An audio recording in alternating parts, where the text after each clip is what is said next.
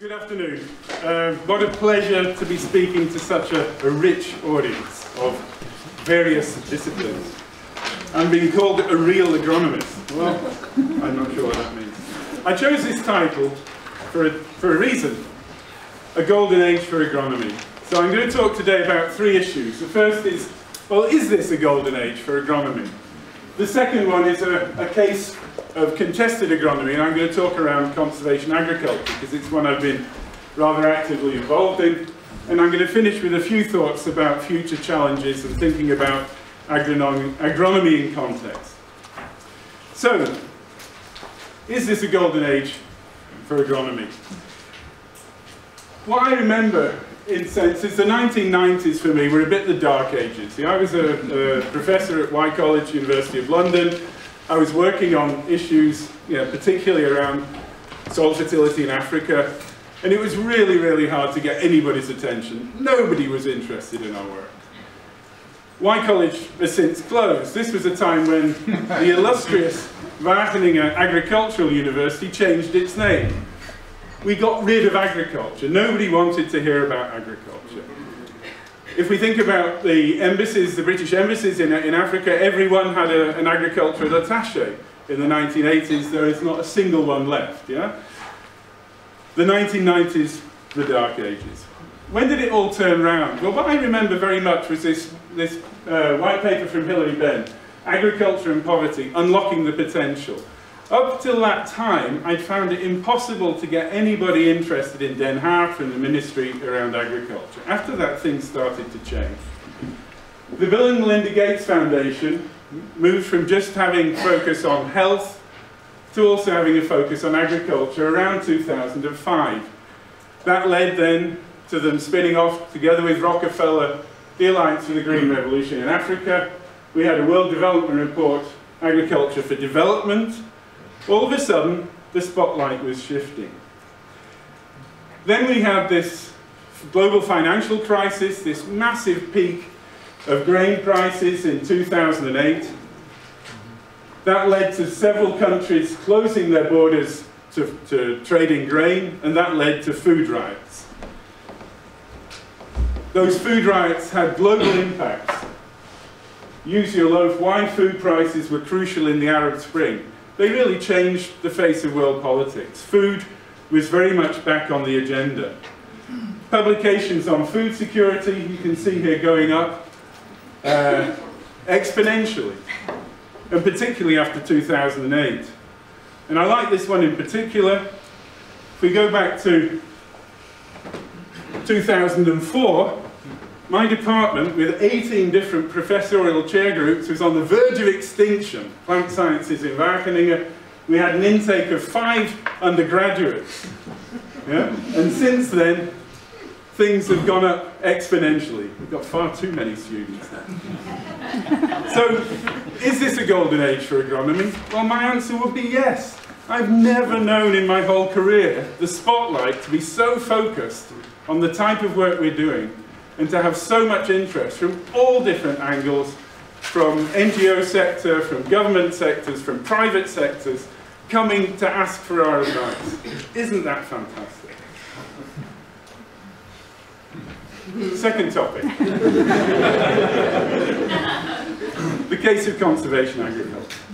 So I've been working around this issue of poor soil fertility in Africa now, dare I say it, for 30 years in Africa. I started in 1986 in north of Tanzania with the first projects. It's a slide I like to use. It's a slide that I like to point out, these white anthroposols, these man-made created soils due to overuse and over-exhaustion, these white sands. They don't occur in nature. They're perfect human creation. But that issue of soil fertility means it's very, very hard to get production going. So I've been working all of my career around use of nitrogen-fixing legumes, and that will feed into Sig's talk later. So these different types of green manures, agroforestry, forage legumes, and grain legumes, because they, of course, can fix nitrogen from the air into a form that can feed people and improve the soil. But when we take them out onto farmers' fields, it can be a disaster. This was actually with the DG of CIMMYT, Jim Ryan in those days, participatory work in the field with groups of farmers testing out these soil improving technologies. We can see that this crotalaria green manure, which works beautifully on the research station, was completely failing. And there's a lot of sociology behind this, because of course the farmers were being quite selective in the plots they were giving us. We said that we could improve their soils, so they gave us their worst soils. It's quite logical really, isn't it? But this basically shows us then that there are no silver bullets. That our technologies, when they're taken out of their comfort zone, often don't perform in the way that they maybe should. What's this got to do with conservation agriculture? Well, in 2008, I got an invitation to a workshop in Rome. It was being organized by 3 people. Some of you might know their names: Amir Kassam, Theodore Friedrich, Francis Shaxson. It was all about an investment in soil health. And the primary goal was to get the Bill and Melinda Gates Foundation to invest in soil health. But when I read the documents, it was purely about conservation agriculture. Now, for those of you who aren't agronomists, a slight diversion. So the principles of conservation agriculture, as it's defined by FAO, are threefold: minimum or no mechanical soil disturbance, so not using tillage. The second one's keeping a permanent soil organic soil cover, and mulch, and ideally it should be at least 30% soil cover. And the third one is then diversified rotations with legumes. Yeah? So I couldn't object to that at all, of course. Legumes. But I didn't understand why this focus on tillage, why this focus on soil cover in systems where I didn't feel that it could work. But when I read the details of the invitation, and I read this thing, I hope you at the back can see it, but basically it says constraints to adoption, and it talks about the mindset of the plough, and the ploughs become the symbol of agriculture, and many, including farmers, extension agents, researchers, and university professors and politicians, they have difficulty in accepting that agriculture is possible without tillage. And at this point I thought, my blood started to boil. I sent an email to the organisers saying, terribly sorry, I've got my holidays planned, I can't attend, but I'm concerned that you're equating soil health with conservation tillage, nothing else. They sent my email to all of the other invitees to the meeting, and a huge email discussion burst out, which I'll come back to later. Now, I was so angry about this that I wrote a paper, and I called it The Heretic's View. And I wrote it in about 3 weeks, and we submitted it to a journal, because I was also very frustrated that all of the information we were getting was in grey literature reports from here and there. There was nothing in the peer-reviewed literature. Maybe I'm naive, but I still believe, to some extent, in the peer review process. Our arguments were that conservation agriculture was being promoted as a panacea. There was this rather unholy alliance of international organisations, FAO, NGOs, and many churches, which were actually stifling debate. We weren't allowed to discuss this issue. The plough is the enemy of sustainability. Quote. I'll come back to the other issues around farming God's way later. We had 2 arguments in this paper. It's a very simple paper. The scientific evidence to support claims made for CA, they were inconsistent, basically, it was unclear, and that CA really didn't fit to the majority of systems in Africa. This is one of the emails I got from John Landers in Brazil. The biggest problem of adoption of CA is this decompaction zone. And there's a link there to a blog, which basically all our email correspondence was put on the internet by Peter Hobbs, who's in the room somewhere, and is available as a teaching material. But this was really going very far. We had creationist churches involved, Care of Creation, the Creationist Church. They're raising lots and lots of money in the United States, using it to promote farming God's way, proven technologies that give dramatic increases in yield. We had scientists lining up in declarations 1,000 delegates with the new Delhi Declaration on Conservation Agriculture. COMESA, legislators endorse conservation agriculture. COMESA promotes conservation farming. Kenya designs an investment framework for conservation agriculture. We calculated about $50 million were being used to promote conservation agriculture at that time, 2008, 2009. FAO came up with this new paradigm for agriculture, Save and Grow, a policymaker's guide. Policymaker's guide. Farming systems part of that, and I like to think of myself as a farming systems agronomist, yeah? Not just thinking about crops, but farming systems. It was just about conservation tillage, nothing more. Yeah? All farming systems was condensed again into conservation tillage by FAO. And this sentence I highlighted here, trials saw a 6-fold increase in maize yields. Now this is for policymakers. I couldn't understand this, so I wrote to Theodor Friedrich at FAO and said, please can you share the data with me which backs up this statement? He didn't respond. So I wrote to his boss, Shivaji Pandey. Shivaji Pandey passed the email to Theodor Friedrich. We had another very long email correspondence. The closest he came to providing any information was this. The text clearly says trials saw a 6-fold increase. It does not claim a 6-fold increase in general. I think this is totally misleading. Theodore refused, basically, to respond.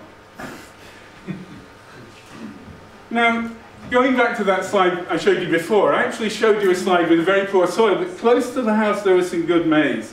Now we see that pattern very often. Here we are in Western Kenya. We have a farmer with a lot of resources of manure, good yields all the way down. Here we've got a resource-poor farm. We've got a little bit of manure, applies it close to the household. The field's going further away and more depleted. Now we ran a whole series of trials, and I have to show you some data because I'm an agronomist. We ran a series of trials, 32 different fields across what farmers classified as their good, their medium, or their poor fields. Now this is data over 4 years cumulated, so they weren't getting yields of 16 tonnes, that's the yield of 4 seasons. What it showed that with or without tillage, with or without mulch, there was no difference on the best fields. The best fields were in good condition, they didn't really need that. But of course CA can be very useful because it's controlling erosion. On the medium fields, we saw a glimmer, yeah, it was just about significant that without tillage and with mulch things were getting better. But again on the poor fields, the fields where things like our legumes don't work, this is the result we got. With tillage, much better yields than without tillage. Why is that? Well, if you don't have mulch and you don't till the soil, you get capping, you get runoff, you get erosion. It's the worst thing you can do to a soil, is not till it if you don't have mulch. And of course in those fields, they weren't productive, so they didn't produce any mulch, so there's no mulch to go in the soil, so you're on a degradation spiral. And when we look around in that area, on the same day as we were looking into these experiments, what are farmers doing with their residues? Well, they're piling them into trucks and they're selling them to dairy farmers. So they have an economic benefit which is way beyond putting them back in the field. Now, at the same time then, there was an advisory consultancy for the Gates Foundation, which came up with this slide. It's not mine. They did share their report with me. It's a slide. And it came up with this Giller's gauntlet. Perhaps the simplest conclusion is that under present circumstances, conservation agriculture is inappropriate for the vast majority of resource-constrained smallholder farmers and farming systems in Africa. That was my statement. What's happening now? This came out just before Christmas from Howard Buffett. Howard Buffett Foundation is a great supporter of conservation agriculture. Howard Buffett's goal is to see conservation agriculture adopted across Africa. You can listen to the academics or you can listen to the farmers. So let's just zoom in. What's the quote? The quote's from Ken Giller. Conservation agriculture does not fit within the majority of smallholder farming systems in Africa. I had to really search for this quote, and it was actually in a PowerPoint presentation I'd given somewhere, which I think was a very nuanced and balanced presentation. Anyway. And there's also a quote from Nature from Cameron Pittlecoat, and he puts this up against farmers. And of course, farmers know best. So here we've got a farmer. Before I only had 0.3 hectares, now I'm farming an additional 0.8 hectares. The land I have is beautiful, soft and fertile. It's a farmer's statement. I don't deny that. What's our experience? This is a slide that Jens took in Zimbabwe, just next to the road.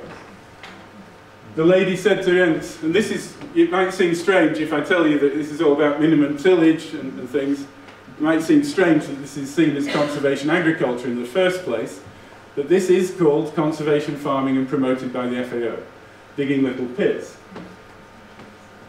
Jens turned up, the first thing the lady said, "Oh, have you brought me fertilizer?" There was a promotion program going on as part of this protracted relief program, which basically was giving farmers fertilizer if they had 0.25 hectares of pits dug. If you didn't have the pits, you didn't get the fertilizer. When we walk further onto the farm, beyond the 0.25 hectare, the farmers are using a plough. Yeah? Why? You ask them, well, it's easier. We only do this because we get the fertilizer. We have evidence for adoption in Madagascar here, almost exponential. It's really taking off. Until we look at what's happening, well, actually, the number of years under CA goes down dramatically. Some farmers are holding it for 2 years. Most of them are actually abandoning it after 1 year.